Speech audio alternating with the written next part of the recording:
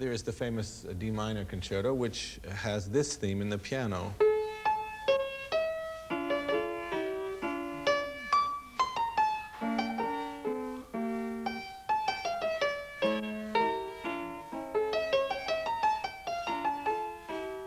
Now, as we can see in the score, these connecting slurs are very, very clearly marked by Mozart, and they separate this from this.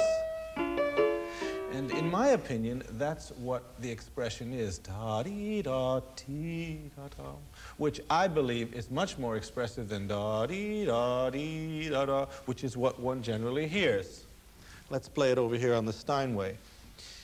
I don't believe it's really possible to do this here, because if I separate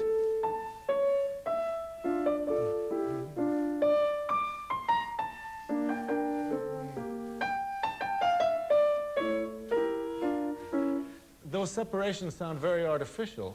The reason, again, that they do is that here is this large, powerful instrument that is endeavoring to carry the tone for a long time, and I'm cutting it off in the middle of its singing.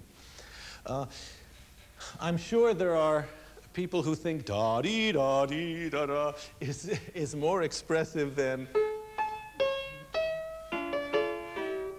But it's absolutely there in the score, and it really is, in my opinion, the essence of Mozart. You know, there are sketches of Mozart, and there are incomplete scores of Mozart.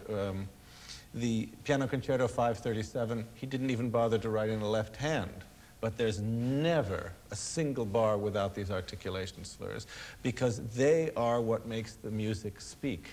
And that's what they thought in the 18th century, that music is like speech and it must be inflected properly.